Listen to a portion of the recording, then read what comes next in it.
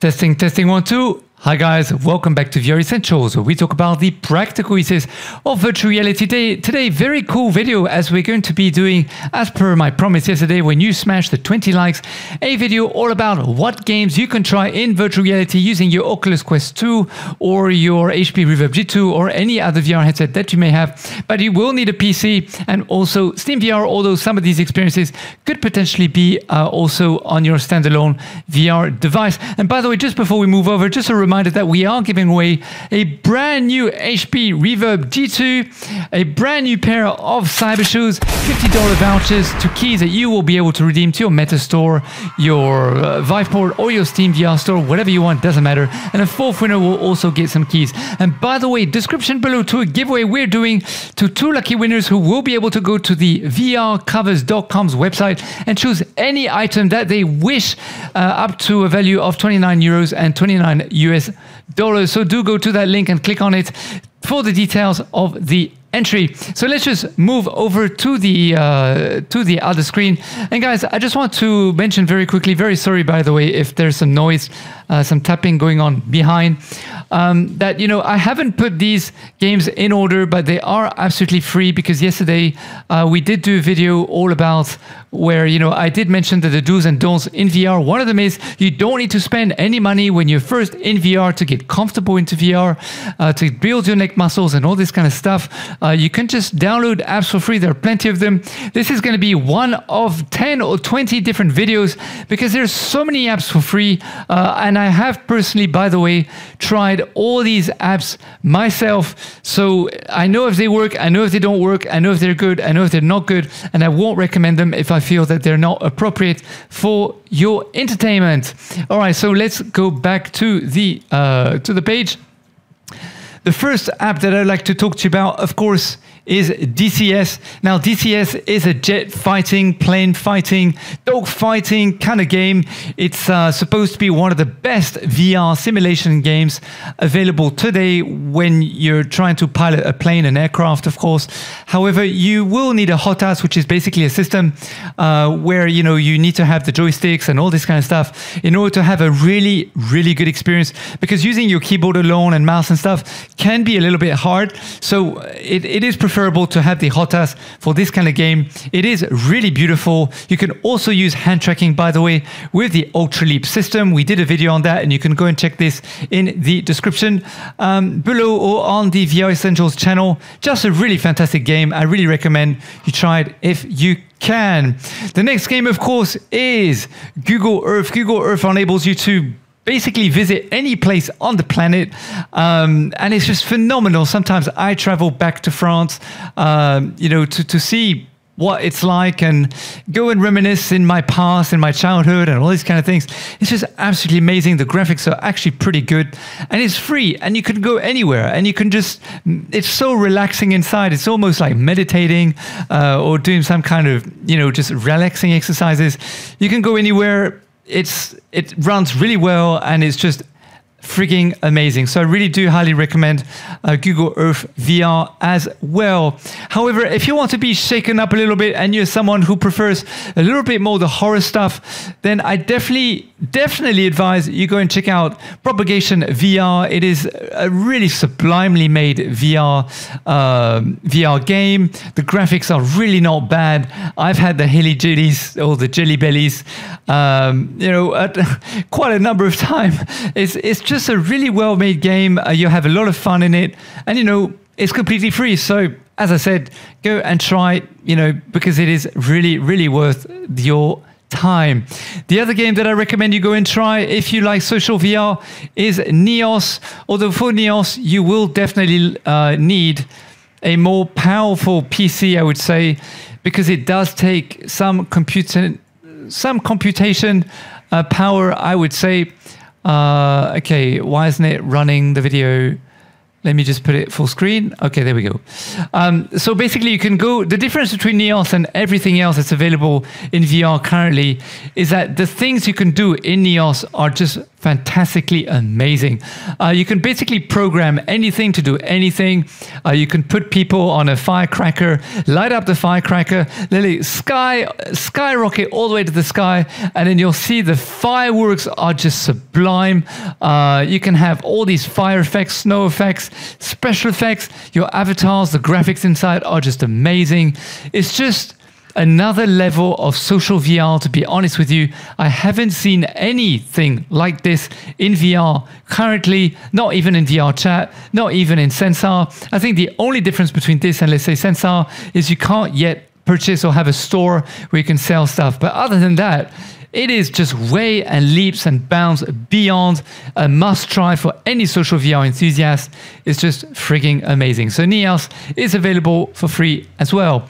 All right, if you like to do a little bit of gaming and, you know, you don't have to gamble, you could just do it for free, is PokerStars VR. It's an absolutely delight to be in there. You can build social network, of course, with various different people. The graphics are pretty good.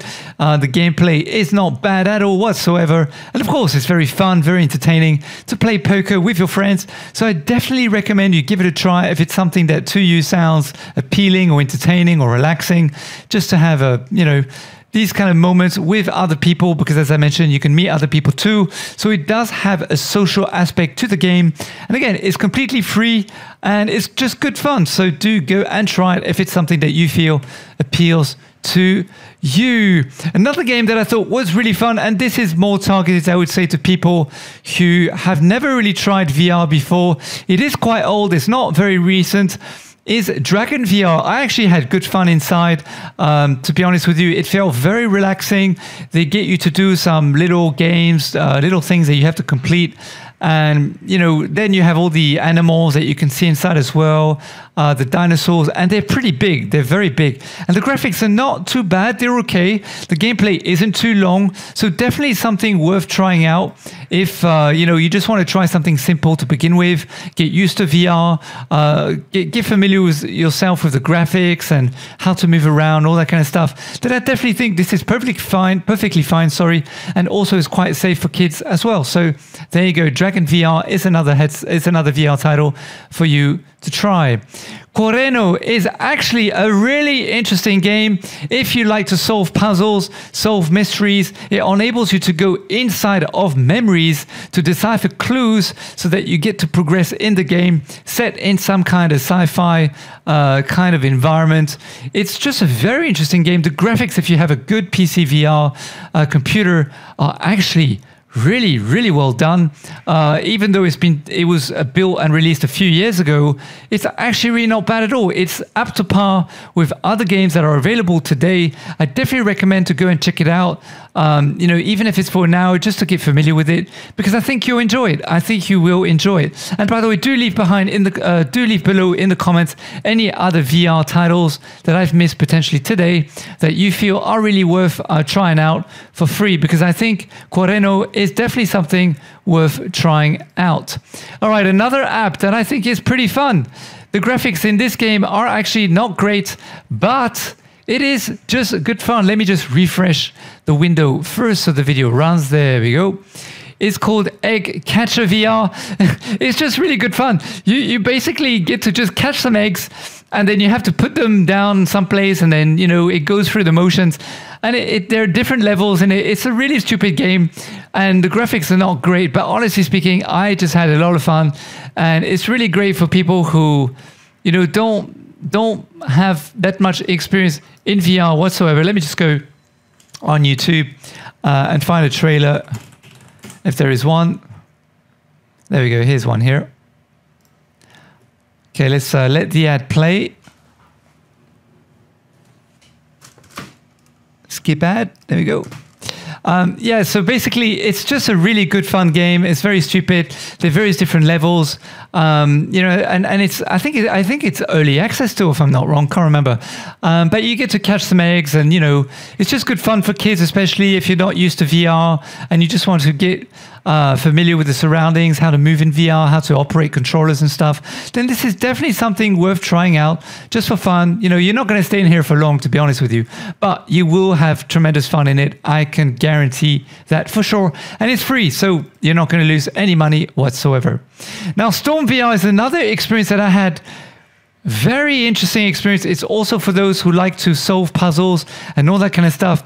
And the graphics are actually pretty good inside. I have to say I was pretty impressed. You have to basically solve puzzles, as I just mentioned.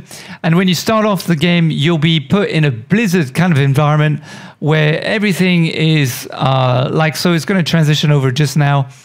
Everything is going to be snowy. Everything's going to be like you can't see 10 meters away from you. It feels so claustrophobic. It's really, really amazing. It's the kind of stuff that, you know, if I just see if there's some gameplay instead of the trailer. Here we go. Here's some gameplay. I mean, it's so claustrophobic. You really feel like you're in a storm in the winter. It's the kind of VR experience that you will definitely not have in many other titles, you know, that this offers. So definitely worth checking out. You can definitely spend a good hour or 4 hours in there for sure. You're going to forget about time and where you're at and all that kind of stuff. I mean, you can barely see where you're going. You have to walk around. You got to go and solve clues. You end up, you know, near this house and all this kind of stuff. And you interact with the characters. The character has a voiceover. Definitely worth checking out. And guys, it is free. So as I mentioned, you're not going to lose any money whatsoever. Now, Vintage VR is next on the list. Now, what I liked about Vintage VR, to be very honest with you, is that it's a very limited game. You're not going to get a lot of great VR out of it. But I thought what was really interesting out of this VR experience is you get to see some photos, real photos that were taken back in the 18 and 1900s, so really vintage stuff. And what is really interesting is that it's the first time that I found myself being able to experience 3D pictures in VR, other than watching a 3D movie, for example, in big screen, which is another VR app, which I'll talk about in a future video because it is also free to use. Is that all these pictures are completely in 3D, and it really feels like they're popping out of the actual picture. You know, it feels like you're inside of the picture when you're looking at the picture. And it's just a really interesting experience. Not just the fact that you get to see what was happening, you know, in the 1800s and 1900s, but also the fact that the effect that these pictures are enabling you to have is very different and is very unique for VR. So definitely do go inside if it's, for example, something that you're looking to do in your own VR application. That I think is a very interesting app to just go and take a look at for 5 or 20 minutes just to see what's there and just look at the quality of the pictures, because it's going to really spook you and you're really going to think like, wow, was this real? Like, did this really happen? Because it feels like it's all modeled, all done in 3D, but it's not. This is based on real events from real pictures that were taken. So really amazing as to how this is. I think it's really interesting to just go and take a look at it. So Vintage VR. The next VR app that a lot of people have been using is drive a desert bus in VR. Now this guy, basically the only premise of this game is you get to drive a bus in the desert within virtual reality. And basically there are some people who have done videos where they literally spent 7 hours or 24 hours in VR driving this bus, doing live streams just to see how people will react. I mean, it's pretty hilarious. It does feel very real when you're inside, although driving the bus is, well, you have to use both your hands to steer the bus, so it's quite interesting. But when you do look around the bus inside, it does feel like you're inside in a bus. And also the very interesting thing about this app, of course, is that they limit the view in front of you, first of all. There will be certain things happening, like cars coming towards you and all this kind of stuff. And also, it is really going to test your level of concentration and focus. So this, I think, is a great exercise for people who want to get better at being able to focus on tasks, who have ADD, for example, and who want to learn how to be calmer, learn how to do very mundane things, and you know, you do nothing else but just drive a bus very slowly. It's like 50 or 60 kilometers an hour. And, and you can also do multiplayer, by the way. So you can have a friend along with you in the bus. So you could have like a party bus. You have one person driving the bus and then various different friends in the bus and they all together partying in the bus. I think that could be also quite a cool thing to do in private with your friends. And of course, if there are parties that are, happening online, then you could join them. But I wasn't actually able to join any parties because there were no games available. But it's very interesting, definitely worth a try. As I mentioned, if it's something that you want to, learn how to be more calm and focus on tasks that are a little bit mundane. So drive a bus in the desert in VR. Merpa VR is the last one, I believe. Yes, it is. So Merpa VR is a very interesting app. This is more for developers who are looking to animate models.